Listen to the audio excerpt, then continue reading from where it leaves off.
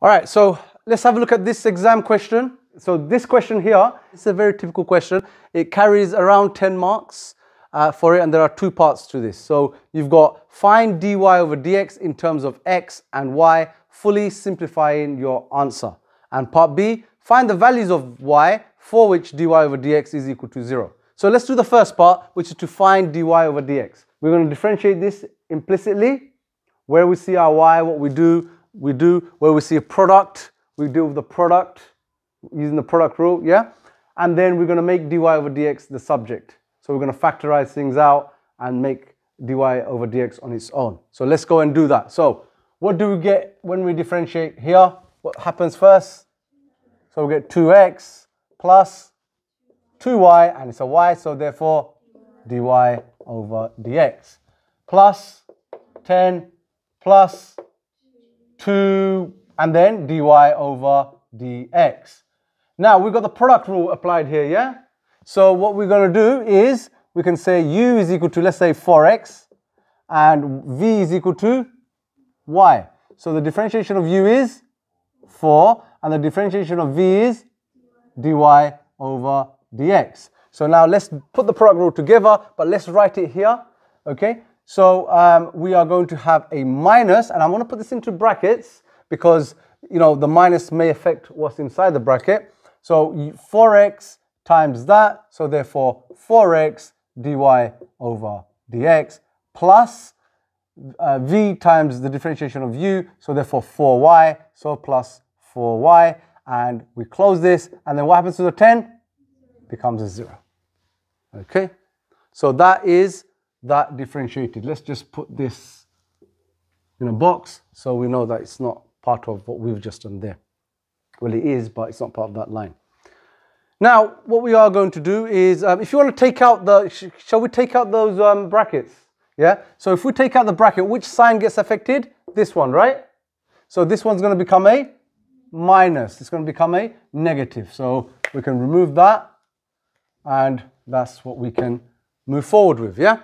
Now we are going to simplify this. We want to keep the dy over dx on one side, and we want to send everything else over to the other side, yeah? So let's keep that here. So let's factorize out the dy over dx as well. So we've got this, so we're going to have 2y here, and we've got this one, so therefore what we're going to have here? Plus 2, and we've got this, so what we're going to have next? Minus 4x. So that's that. And that, the 10, and the minus 4 will shift over to the other side. So let's start with the minus 4, make it a positive. So 4y minus 10 minus 2x, okay? And you could write this in any order. You could write 4y minus 2x minus 10. It's not a problem.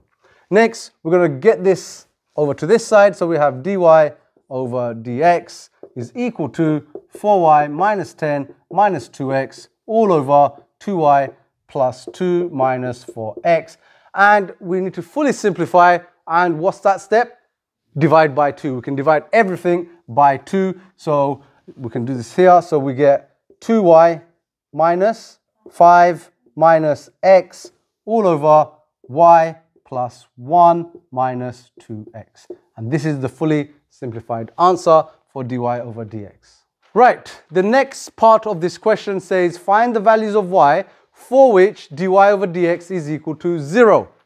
So let's do that over here, if we can squeeze this in. So we want to find the values of y for which dy over dx is equal to 0. So this is dy over dx. Let's make this equal to 0 right there. Yeah? So we've made this equal to 0, and we want to solve this. So we're going to solve this right there. So what's my step number 1 to solve this? I get rid of this denominator. How? By multiplying this denominator on this side. Now when I multiply this entire denominator over onto this side with a 0, what do I end up with?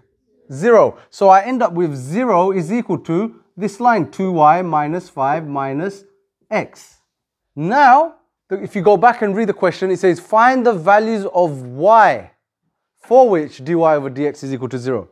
So what I can do right there is I'm going to use this, I'm going to change the form, I'm going to go back to the original, and I'm going to substitute something from here to leave me with values of y to solve.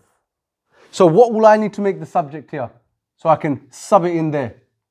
x. I'm going to make x the subject. So x can come over to this side, becoming a positive as well. So 2y minus 5. And that is what x is. Now I will take this value of x, and every time I see an x in here, I will put 2y minus 5. You got it?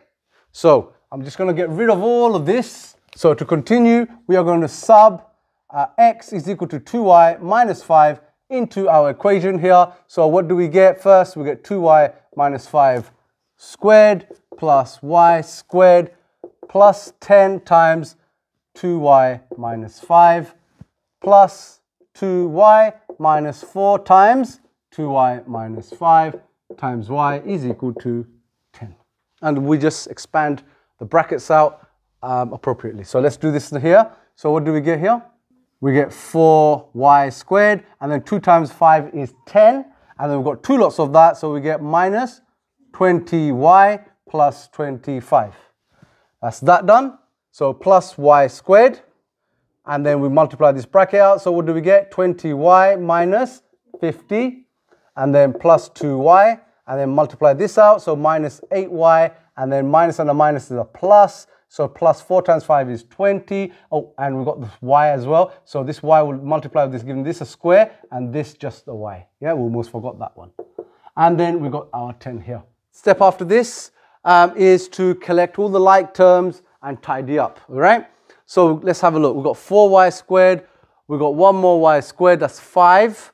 And 5 take away 8. So therefore that's minus 3y squared. And then let's look, so let's just get rid of this. Okay, let's look at the 20, minus 20y plus 20y cancels. So they sort of say goodbye already.